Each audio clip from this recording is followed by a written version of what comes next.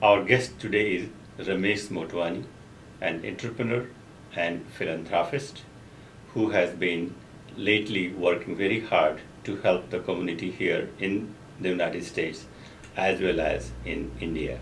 Ramesh, welcome to our studio. Thank you, sir. And thank you very much for your time. Thank you. So what we have done is absolutely astonishing and really very commend-worthy, that what you did in India to a farmer institute. And how did this journey start? I was watching Warren Buffett and Bill Gates interview, which they did almost 15-20 years ago. And I was thinking that I had to do something here as well as in India. So it took me too long to think about it. So I said, I will give 40%, and I'll give 40% of my assets in India for the good cause, and rest will be the family and everything. So you mean, like when you say the 40% assets you will donate to USA, you mean the university where you went, Northeastern Yes, University? yes. And then 40% of your assets will go to the Tolani Motwane? No, in India, Yep. in India, including Tolani. Tolani, okay, okay, perfect. So now you were one of the, now you, of course, you closed down your company several years ago, but you were one of the most successful Indian entrepreneurs in the United States. Your company, Eastern Contractors, was named one of the largest Indian owned companies here in the United States. Can you tell us a little bit about your entrepreneurship journey? Starting from Boston. From Boston, yes. I think I started the construction business in 1979, and everything I touched turned into gold. To the extent, in less than 9-10 years, I was owning the Rolls Royce, and I was the only Indian in the United States owning in Boston. In Boston, sure. And I was too lucky, and I was too taking too much interest in my company, and it grew very fast. To the extent that when I closed the company, I had to close it because I could not handle it, and I saw that from now onward, I'm not making any money.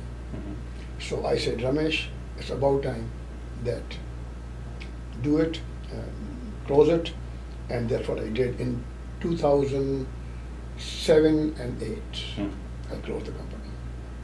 And ever since then, I've been more active in Thai Boston. I'm on the board of members.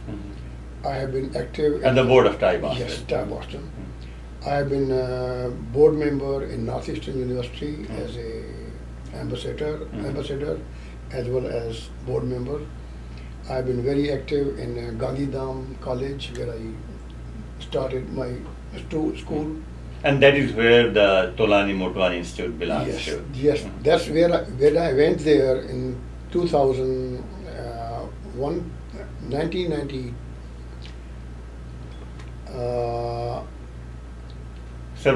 A dozen years ago? I mean, 2005 or 4. No. This we're going back to 1960. Okay. This is when you went to Yes. the college, of course, yes, sure. I went there in 62. Okay.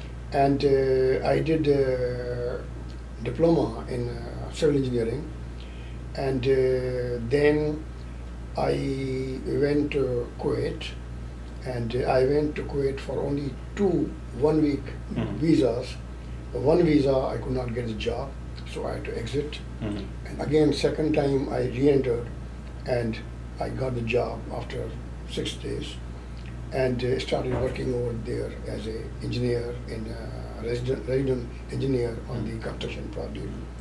And while I was living nearby American Embassy, I went there and picked up the form, and I filled out, And would you believe that in less than 11 days, my immigration was approved to go to the United States. And after 1 week, I went to the boss and I said, sir, I think I want to go to the United States and I would like to quit. And my boss said, really? No. You have to do the project over here. You are not leaving me. I'll double your salary. So my salary was double. But I said, but I have to go. And he says, after finishing this job, you can go. So then I came to this country in 1970. And you came to Northeastern, if I'm not wrong. No, I came to here to what do you call on immigration. Okay. And I worked odd jobs. Okay. And I was a machinist. I was a numerical control machinist, and worked the way out. And I bought my house in Needham, and that house became the gold mine. And I went to Northeastern University and did my complete bachelor's because I had forgotten everything. And I joined the master's program also. And halfway through, I got job from the construction company. And I started the construction right there. And less than 15 months, I quit and started my business. And that was called Eastern Contractors. That started. Based in Framingham here in Massachusetts, Yes. right?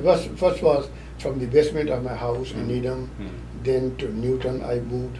From Newton I moved to Framingham. I bought the office building. And when I closed the business, I closed the business in Framingham. Yeah. So now let's come back to a little bit talk about entrepreneurship. And of course, you have been very successful entrepreneur. If I ask you to give us two advice to budding entrepreneurs who wants to start a company and who have different background, they are immigrants, what advice you would give to them? My first advice to them is you have to work very hard. Don't think that hard work is not going to do anything less than that. Secondly, when you are looking to the success, do one step at a time. Go from one step, and then second step, and then third step. Go for at least 6 steps, and go to landing ground for a little bit, then again go next step. Because if you are going to go too fast, yes, and you'll come down too fast. Sure. Other lesson, this is number 1. Number 2 is that you have to be surrounded by good advisors.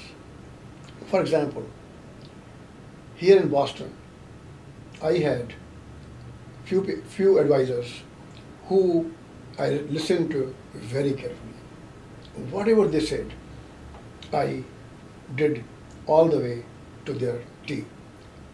And I listened to some people, and I don't want to name them because there'll be certain people will be offended. But I listened to few people, and they were my biggest advisors. Now, as you come towards the end of this interview, lately you have been supporting Northeastern University and also this university in India, in Gujarat. What advice you will give to people who wants to get into philanthropy, they have done their job, they are successfully retired, or they are still working but they want to contribute to society? What is the best way to go?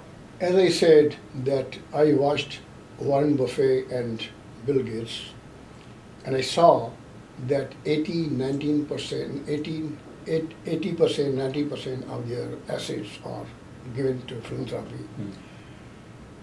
And if your children, they already have got MBAs and doctors and whatever they have, then why you want to give away everything to your children only? in what way your children are going to carry out your assets all the way to your dream world.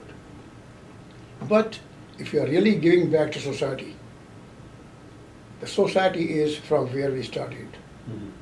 And society is going to give us all the way the reward which Lord Krishna is saying Mhm.